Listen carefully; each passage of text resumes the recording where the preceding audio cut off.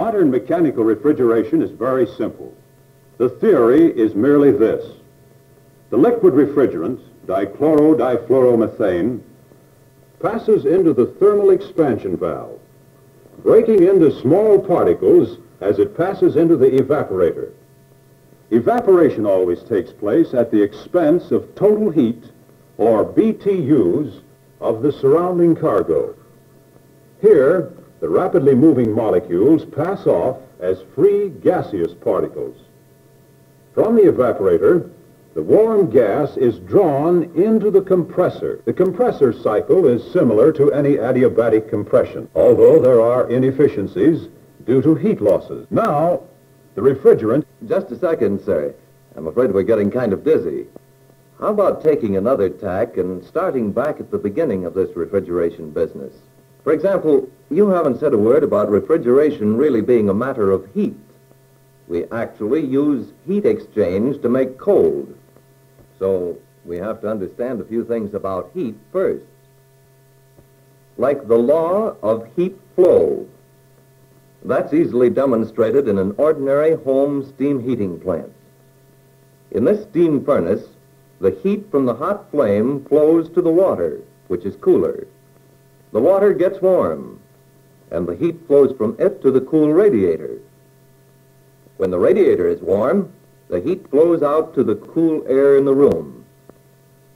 From all this, we can see the law of heat flow. Heat always flows from warmer substances to cooler substances. This heating plant also shows us something else about heat. As the water in the boiler takes on or absorbs more and more heat, it finally changes to steam, a gas. This is boiling or rapid evaporation.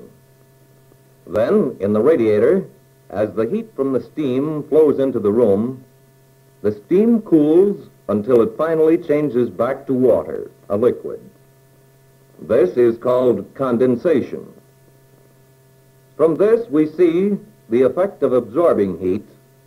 A liquid turns to gas. We call this evaporation. And the effect of losing heat. A gas turns to liquid. We call this condensation. Now, it's important when dealing with heat to know how to measure the amount of heat that goes into or comes out of a substance. Measurement of the amount of heat is something entirely different from the measurement of temperature. To demonstrate this, let's put a pound of water in each of two beakers.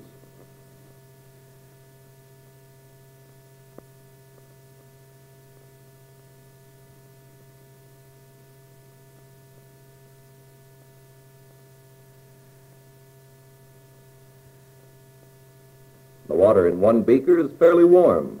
In the other, it's fairly cold. Now, let's heat the water and let each beaker absorb just enough heat to raise the temperature of each pound of water just 1 degree on the thermometer. It takes the same amount of time for the water in each beaker to go up 1 degree. This shows us that no matter what the original temperature of the water is, it takes the same amount of heat to raise the temperature 1 degree. This amount of heat is taken as a standard unit with which to measure the amount of heat in any substance. It is called a British thermal unit, or simply a BTU. Each beaker of water has absorbed 1 BTU. So we see that 1 British thermal unit is the heat required to raise the temperature of 1 pound of water 1 degree Fahrenheit at sea level. The BTU is used to measure the amount of heat in any substance, solid, liquid, or gas. Of course, as the water cools to its original temperature, it gives up 1 BTU. Now, let's heat the water again, and this time we'll add enough heat, or BTUs, to make it boil.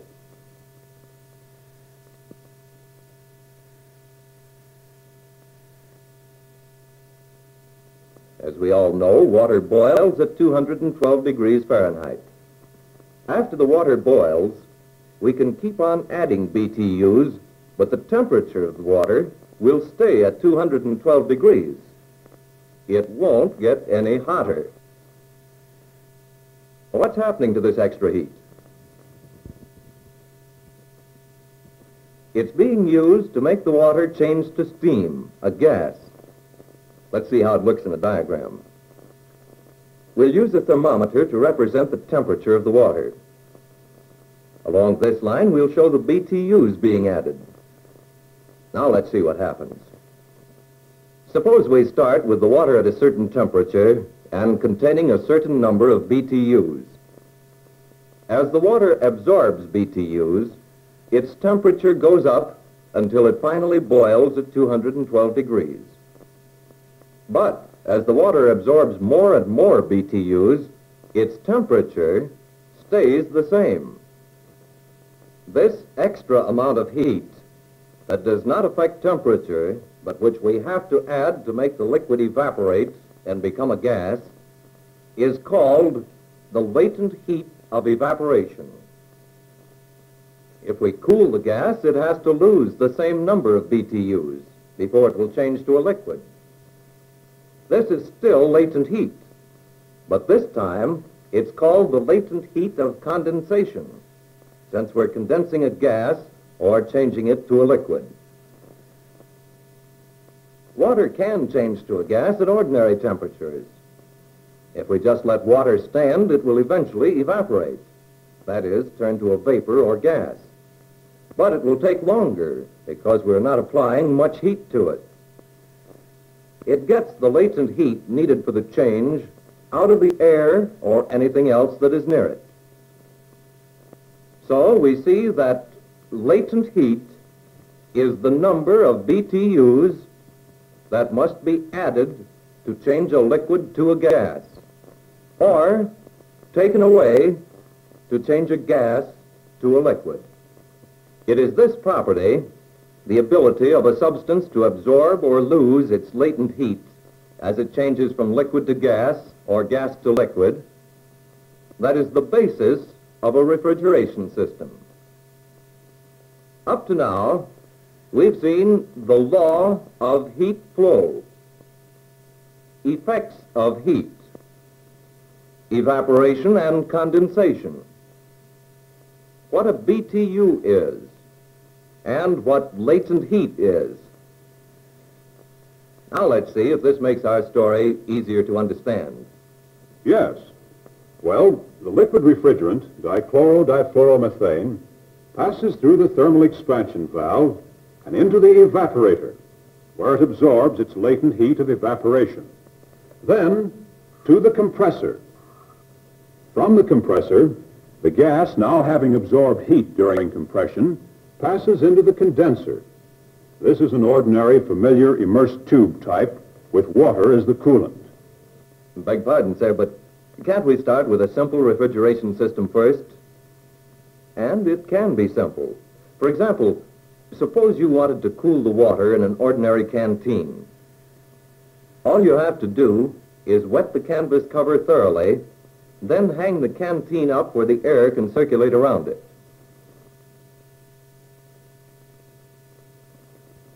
Now here's what happens. As the moisture in the canvas cover evaporates into the air, it absorbs its latent heat of evaporation. Now where does it get this heat? You guessed it, from the water inside the canteen. As long as evaporation continues, the water in the canteen will stay cooler than the air outside. You're using the moisture in the cover as a refrigerant. You could cool the water faster by using alcohol as the refrigerant. It's just possible that you got a shot in the arm in the Navy, so you know how cool alcohol feels when they swab it on your arm. That's because it evaporates more rapidly and at a lower temperature than water, and absorbs more latent heat.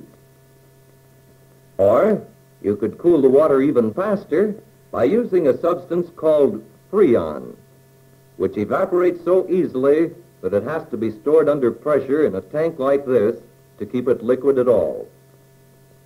Freon evaporates at a temperature far below the freezing temperature of water. So we can use the latent heat that Freon absorbs when it evaporates to freeze water or to keep food cold. When Freon is released from the tank, it boils and evaporates at once, rapidly absorbing heat from its surroundings.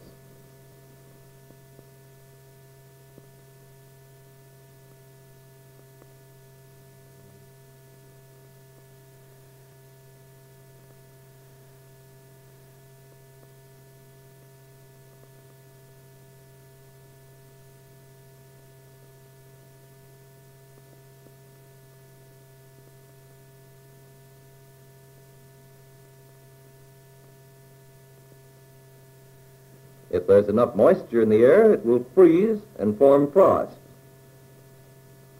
This is exactly what happens in the cooling coils of a mechanical refrigeration system that uses Freon as a refrigerant. There are many other substances that evaporate at such low temperatures that they make good refrigerants. Ammonia is a good refrigerant and is commonly used in commercial ice-making plants. But it isn't considered suitable for Navy use because its fumes are irritating and it is slightly inflammable. Carbon dioxide is a good refrigerant too, also used in industrial systems.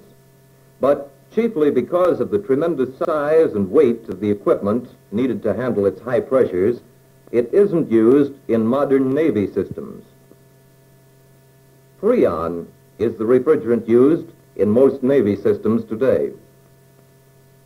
It is safe, and the equipment needed to handle it is light and compact. Let's see now just how a mechanical refrigeration system works.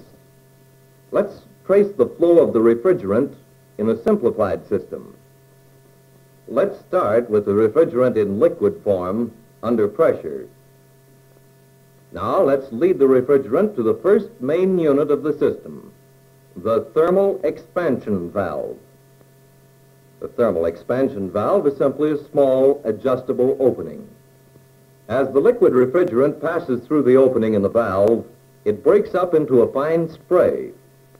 At the same time, it enters a space larger than it occupied before. In this larger space, there is less pressure, and the refrigerant expands.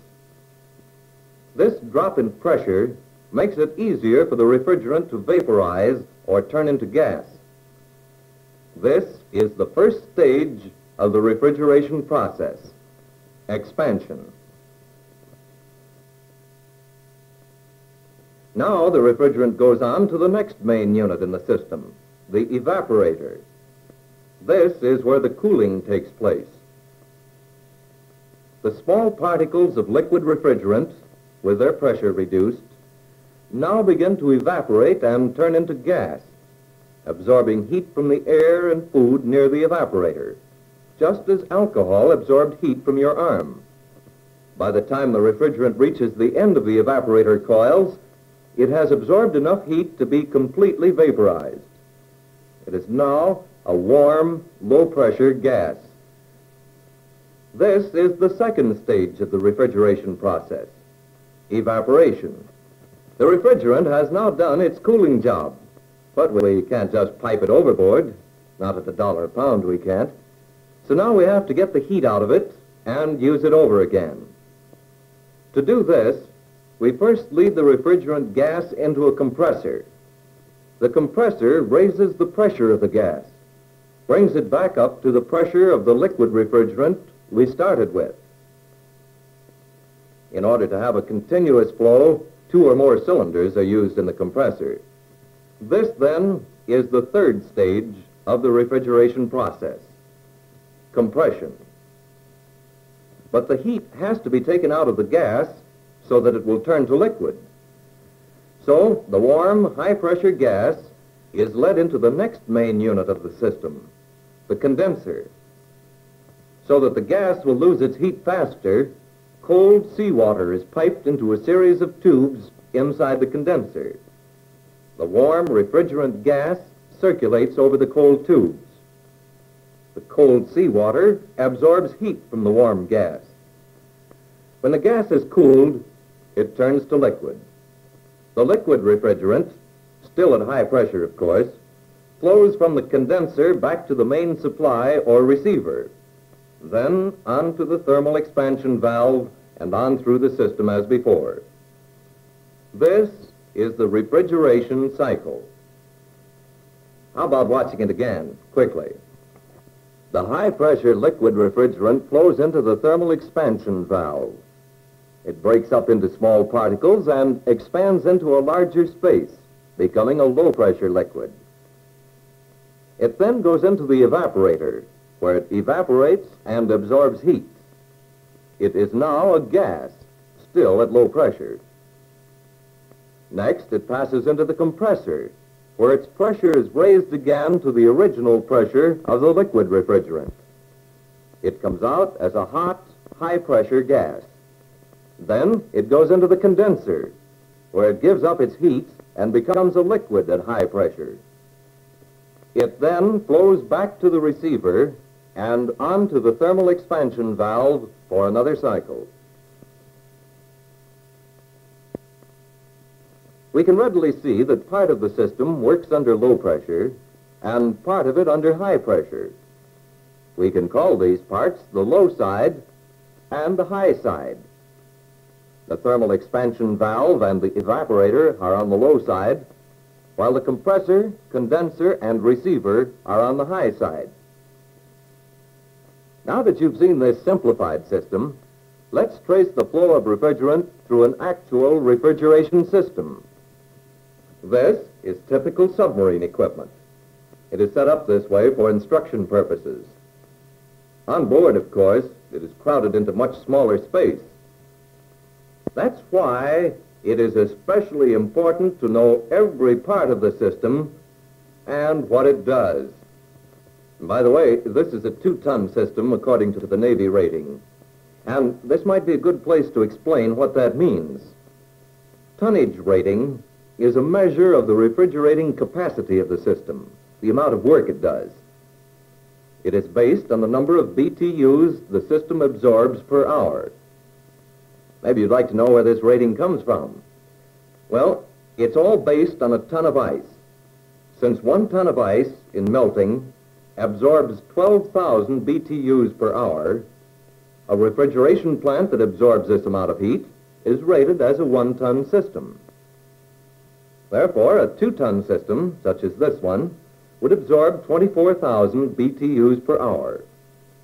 If this system were to be used for air conditioning, it would not have exactly the same rating. That's because of slightly different operating conditions. Now, let's go ahead and trace the flow of refrigerant and see what the parts of the system actually look like. This is the thermal expansion valve, where the high-pressure liquid refrigerant breaks up into small particles and expands, coming out as a low-pressure liquid and going into the evaporator. Here, the refrigerant evaporates and absorbs the heat from the air and food in the compartment. If the temperature produced by the evaporator is low enough, any moisture in the air around the evaporator will freeze and form a frosty coating on the coils. Here is the compressor, which acts much like a pump. It really has 2 jobs. It raises the pressure of the refrigerant gas, as we've seen, and in addition, it keeps the refrigerant circulating through the system. The inside of the compressor looks something like the inside of an automobile engine. It has cylinders, pistons, valves, connecting rods, and a crankshaft. An electric motor drives the compressor crankshaft. Usually, 2 or more cylinders are used for smoother operation and to keep an even flow of the refrigerant gas. From the compressor, the refrigerant goes to the condenser. Here, the warm, high-pressure refrigerant gas flows around a series of tubes. Cold seawater flows inside the tubes. The water absorbs heat from the gas, cooling the gas until it turns to liquid. Incidentally, as long as Freon is under pressure, it will liquefy even with the seawater found in the tropics.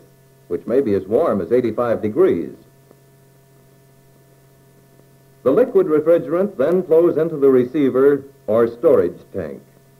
It then flows back to the thermal expansion valve. Here, the cycle begins all over again. Gauges and controls are centrally located, so the operator can readily check the operation of the system. Although the system is automatic, no machine ever ran itself without some attention. Here, a glance at these gauges tells exactly what is going on. So you see, the key to modern mechanical refrigeration is latent heat, and the part it plays in changing a liquid to a gas and back to a liquid again. Once you know and understand this story, you'll know what you're doing when you're operating this equipment. So, as we have seen, the refrigerant Freon expands and evaporates, absorbing its latent heat of evaporation and turning to gas. It is then compressed and cooled, gives up its latent heat of condensation, and turns to liquid.